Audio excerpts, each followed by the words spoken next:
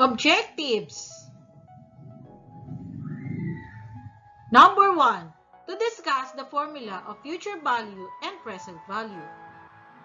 Number 2. To find the difference on how to solve future value and present value. Future value. Future value is the value of the current asset at a future date based on assumed rate of growth. The future value is important to investors and financial planners as they use it to estimate how much investment made today will be worth in the future. Formula of future value.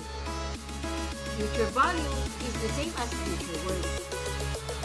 FB is equals to present value 1 plus interest rate raised to the number of years, where FB is the future value, PB is the present worth, I is for the interest, and N is for the number of years. Present value. Present value is the current value of a future sum of money or stream or cash flows at specified rate of return. Future cash flows are discounted at the discounted rate, and the higher the discounted rate, the lower the present value of the future cash flows. So PB is equals to FB 1 plus I raised to the number of years, or PB is equals to FB divided by 1 raised to I, or 1 plus I raised to N, where PB is equals to present value, FB is the future value, I for the discount rate or interest, and N number of periods or years.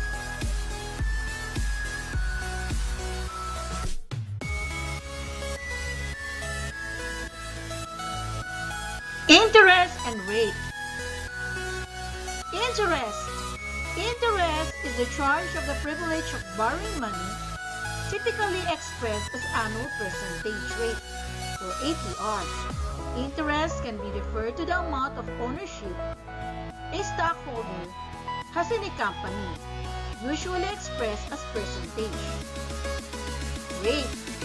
Rate is a special ratio in which two terms are in different units. Types of years in payment. Compounded annually means 1 year. Compounded semi-annually means twice a year, which is n times 2. Compounded quarterly means every 4 months, so n times 4. Compounded monthly means every month, so n times 12. So these are the number of years. Anna plans to buy an earrings worth of 35,000 pesos at 6% compounded annually for 12 years. Find the future value after she finishes paying it. So first step that you have formula, it will be future value is equals to present value 1 plus interest rate raised to the number of years. So first, isa-substitute natin yung present value na worth of 35,000. So 1 plus 0.06, which is 6%, pinalitan natin ng decimal. Ang N natin is 12 years. So pag in-add natin yung 1 plus 0.06 at raised to 12, lalabas siya ng 2.012196. Then, multiply uli natin siya sa 35,000.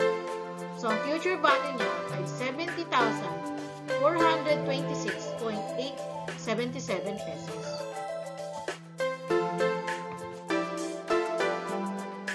Helen plans to buy a 60 square meter lot in Palmera subdivision worth of 1,330,000 pesos at 8% compounded semi-annually for 10 years.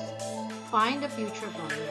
So, formula for future value will be present value 1 plus I as an interest raised the number of years.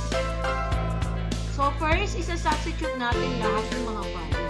So, future value, ang present value niya ay 1,330,000 1.08 divided by 2. Bakit dinivide natin sa 2? Because ang problem ay semi-annually. Kung 8%, pinalitan natin ng decimal, which is 0.08.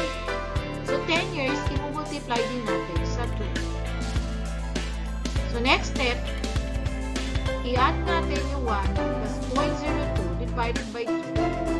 Yung 0.08 divided by 2 ay 0.04 plus 1. And then yung 10 times 2, in-erase natin sa 2. So yung 1.04 raised to 20, 2.98, 113. I-multiply natin ulit siya sa 1,330,000.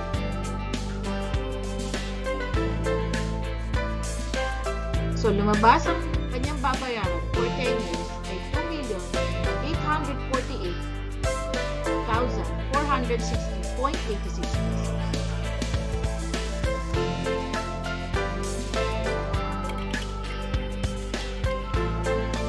Number 3, 51,000 pesos at 8.5% compounded quarterly for 8 years. Find the future value. So, the formula for the future value is equal to present value 1 plus I as an interim times raised to the number of years. So, first, isa-substitute natin yung future value which is 51,000 plus 1 and 8.5%. So, papalitan natin siya ng 0.085 divided by 4 kasi quarterly. So, yung 8 times 4, magmumultiply din ulit tayo. So, 8 times 4 will be 32. And then, 0.085 divided by 4, 0.02125 plus 1. So, lalabas ay 1.02125 raised to 32.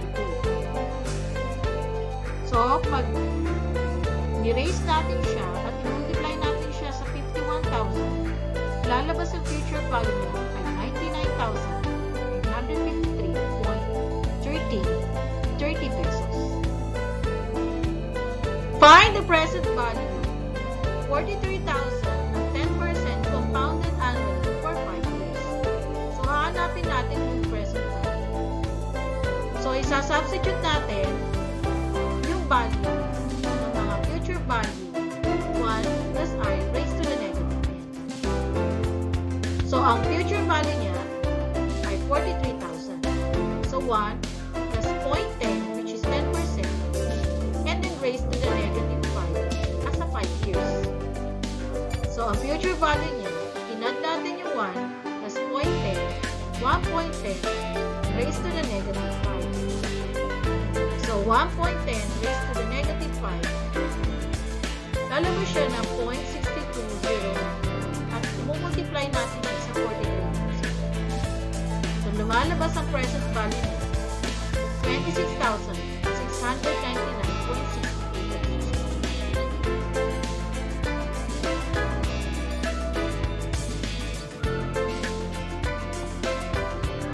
Number 5. What amount must be invested in order to have 128,423.40 pesos after 8 years if money is worth 6% compounding semi-annually? So we have the present value is equal to future value 1 plus I raised to the negative n. So, ang first step na gagawin natin is substitute lahat natin yung mga given. Ang future value niya ay 128,423.40 pesos. So, ang interest rate niya ay 6%. Palibasa, compounded semi-annually, kaya i-divide sa 2. So, yung 6%, pinilitan natin ng 0.06 divided by 2 plus 1. And then, iti-times din natin siya sa number of years. So, 8, negative 8 times 2. So, 1.03 and then raised to the negative 16. At inad natin yung 1.03, lalabas siya ng 1.03 raised to the negative 16. At minultiply natin siya sa 128,423.40 lalabas ang present value niya ay 128,423,140. I-multiply natin siya sa 0.62317. So, ang total ng present value niya ay 80,029.22.